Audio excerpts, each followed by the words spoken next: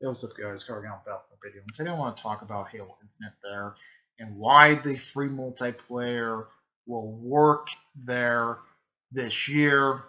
um, so, so what we're talking about Halo Infinite doing well in the free in the multiplayer does well for Halo Infinite. Why it's mostly gonna be free to play. So we all know about Halo Infinite there, and we all know about Halo Infinite's multiplayer is gonna be free to play there this year, stuff like that. Mostly you still have to do stuff for the beta there. You still have to do like a pre-flight for the beta and stuff like that.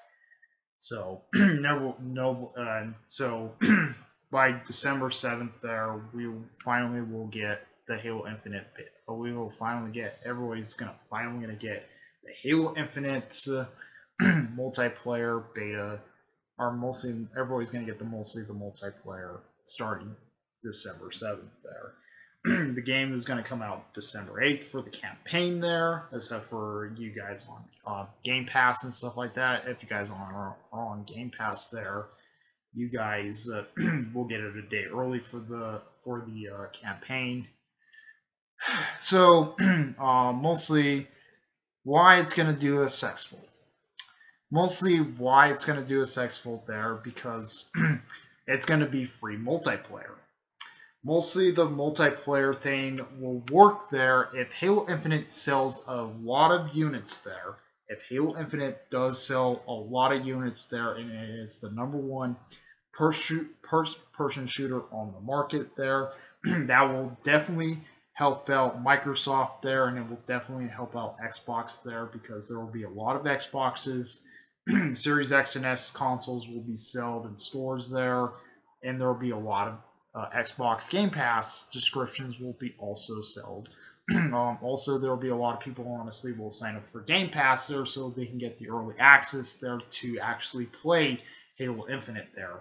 Mostly, yes, the multiplayer is going to be free for everyone. So on the 7th, yes, the multiplayer will be free for everyone on the 7th there.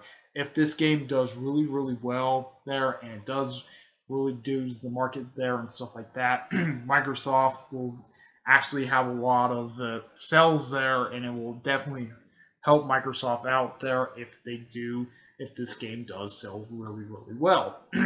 And a lot of people are actually giving it pository there because the multiplayer is going to be free there. Mostly if everybody is playing Halo Infinite there and the multiplayer it will go free there, we might see other companies will follow suit, like Activision will follow suit, EA will follow suit there, and try to make their own multiplayers for free also. Because if Halo Infinite does this really, really successful this holiday season there, we will see all these companies follow suit, like Activision and EA will follow suit, and actually maybe their next titles of Battlefield or Battlefield or Call of Duty, they might actually put their multiplayers for free also. We've actually seen that before there with Fortnite. Fortnite was doing a successful there because it was free to play there. It was technically a free to play battle royale system there. We've seen that with Call of Duty there, putting we've seen that with Call of Duty there with Black Ops 4 there with Blackout. Blackout was not totally a sexer because it was not really, you had to buy the $60 to actually play the Battle Royale mode. And we've seen that with Modern Warfare 2019 there, with Call of Duty, with Warzone, Call of Duty Warzone there. We've seen that with Warzone there. And that was starting to pop up because it was technically a free system there to actually play the game. And then we had Apex Legends there, also free to play there. So yeah, it was actually competing with the Battle Royale market there, and mostly they were making off the dough and stuff like that because you mostly will buy like all the skins and stuff like that because all the maps and all that stuff will be free there for free to play and stuff like that. Halo Infinite there will be free to play for their multiplayer, so everybody can actually play the multiplayer when it launches there for Xbox. mostly if you're on Xbox there, or Xbox Series X and S, Xbox One, or PC, or possibly on Game Pass there, you guys can actually get to play this when it first comes out.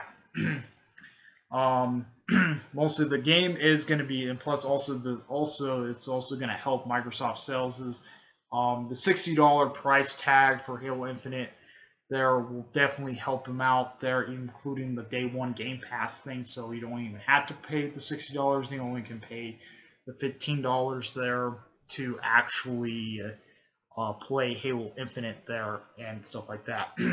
So if Halo Infinite does successful there, we will see what actually happens with Halo Infinite there, doing the effects for the game there and stuff like that. If it is the #1 first-person shooter game out on the market for 2021 there, it will definitely will compete with Battlefield and Halo in it. We will see Activision and EA will do the same thing with Call of Duty and Battlefield there. We'll be seeing them trying to put their multiplayers for free also in the near future. So yep, that's pretty much it on this there. Comment, rate, and responsive to we like please subscribe, hit the notification on our uploads. What do you guys think about it? You think Halo Infinite will be successful this year?